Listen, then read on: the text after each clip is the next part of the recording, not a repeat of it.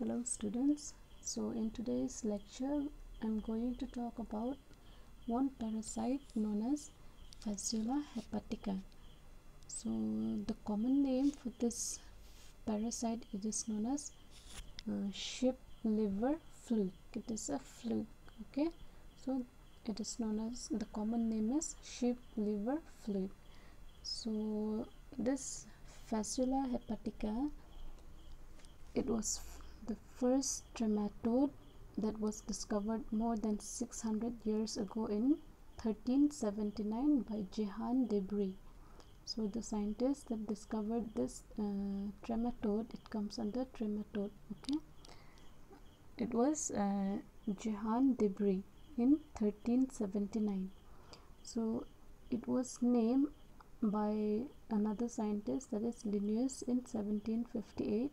And this parasite, Fasciola hepatica, is the largest and most common liver fluke found in humans, but its primary host is the sheep, and to a less extent the cattle. So it is worldwide in distribution, being found mainly in sheep rearing areas, right?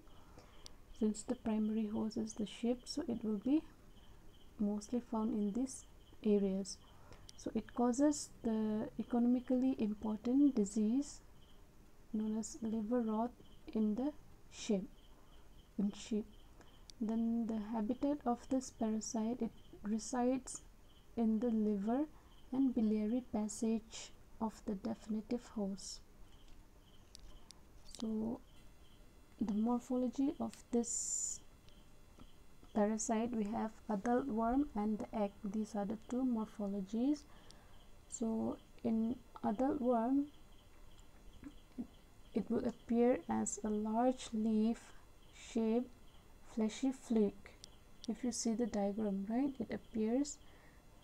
it looks like a large leaf shaped fleshy fluke, 30 mm long and 15 mm broad, whereas the color, it can be of gray or brown in color. Then it has a conical projection anteriorly containing an oral sucker and is rounded posteriorly, okay? Then the adult worm lives in the biliary tract of the definitive host for many years. It can take till around 5 years in sheep and 10 years in humans. So like other trematodes, this parasite is also hermaphrodite. So that is for the adult worm. Then we have the egg. Another morphology is the egg, okay? So the eggs are large, ovoid, operculated, bile stained, and about 140 micrometer by 80 micrometer in size. So these eggs contain an immature larva, which is known as the miracidium, okay? Then these eggs do not float in saturated salt solution or saturated solution of common salt when we perform the diagnosis part, okay? They do not float. Then the eggs of this Fasciola hepatica and Fasciolopsis buski cannot be differentiated if we compare these two, okay? We have other species under Fasciola, that is buski. So if we compare, it cannot be differentiated, the eggs of these two.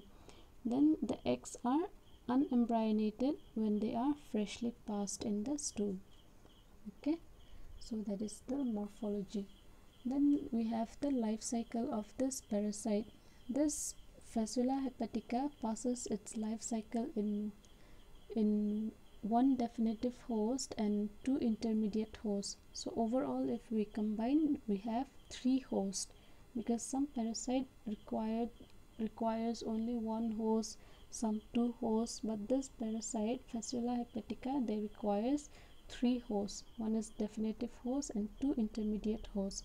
So the definitive hosts out here can be the sheep, goat, cattle, and man, whereas intermediate hosts, we have snails of genus Limni and Succini, okay? Then encystment occurs on aquatic plants, which acts as the second intermediate host. Then the mode of infection of this parasite out here, the definitive host, either sheep and man, get infection by ingestion of the metacercary encysted on aquatic vegetation. So after the ingestion here, the adult worm lives in the biliary passage of sheep or man. Then eggs are laid in the biliary passage and are shed in feces. So the embryo matures in water in about 10 days and the miracidium escapes. So it penetrates the tissues of first intermediate hosts like snails of the genus Limni. Okay. Then in snail, this miracidium progresses through the sporocyst and the first and second generation radial stages to become the cercary in about 1 to 2 months.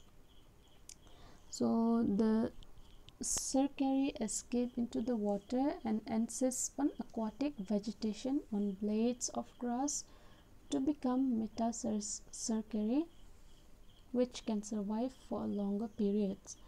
Then the sheep, cattle or human eating watercress or any other water vegetation containing the metacercary become infected.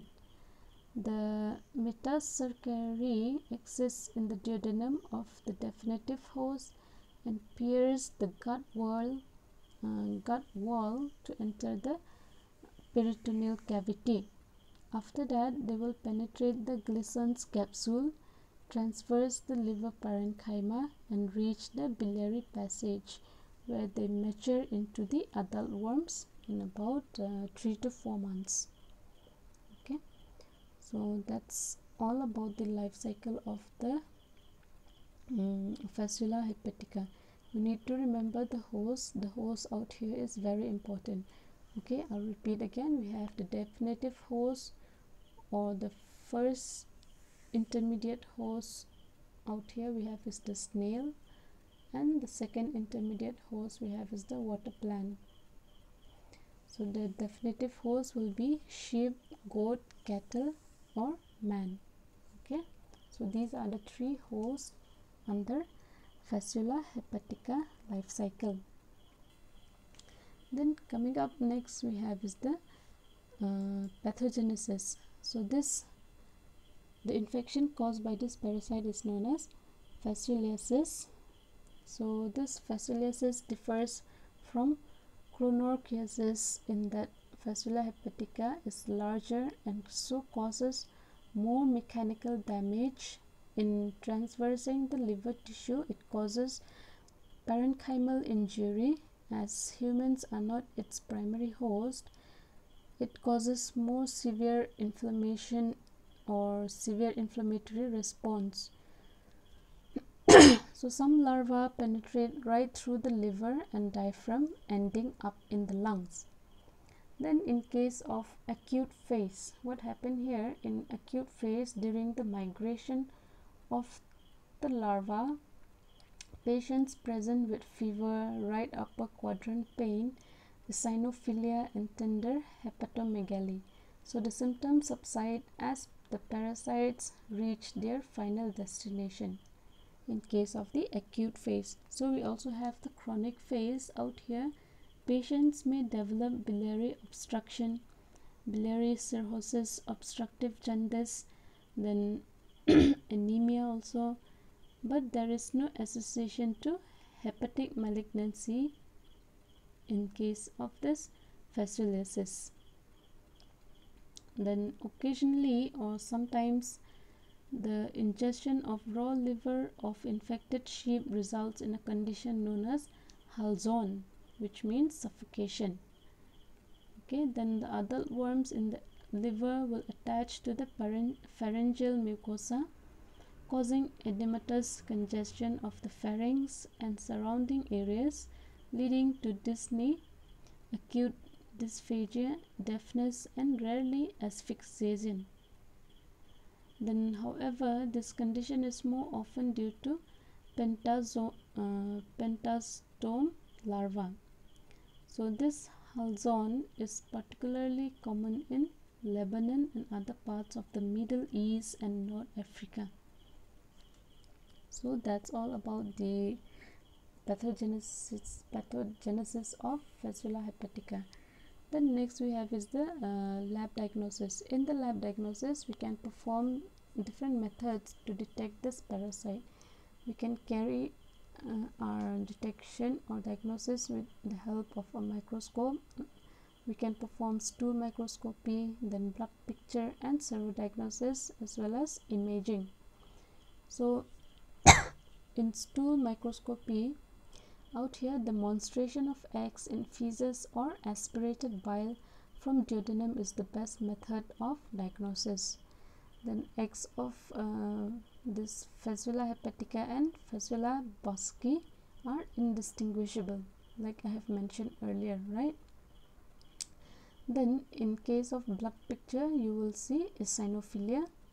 Then if we perform serodiagnosis, we can perform by different methods that includes immunofluorescence, ELISA, immunoelectrophoresis, and complement fixation. These all are helpful in lightly infected individuals for detection of a specific antibody. Okay, then ELISA becomes positive within 2 weeks of infection and is negative after treatment. Then in case of chronic fasciolasis, Fasciola coproantigen may be detected in stool sample. So that is for the case of serodiagnosis, or if we perform serological tests. Then next method we have is the imaging. Out here you can do USG, CT scan, then endoscopic retrograde pancreatography, or we call it in short ERCP. Then percutaneous choangiography may be helpful in the diagnosis of this parasite. Then the treatment, what are the treatment we can opt for this parasite? Oral triclabendazole around 10 mg per kg once is the treatment of choice. Then we also have alternative drug, that is bithionol. We can give around 30 to 50 mg for around 10 to 15 days. Then another one we have is the prednisolone at a dose of 10 to 20 mg per kg to control toxemia. Okay, so these are the few drugs mentioned here. Then what are the prophylaxis or the prevention should be taken for this parasite? So fasciolasis can be prevented by health education, which is very basic, right?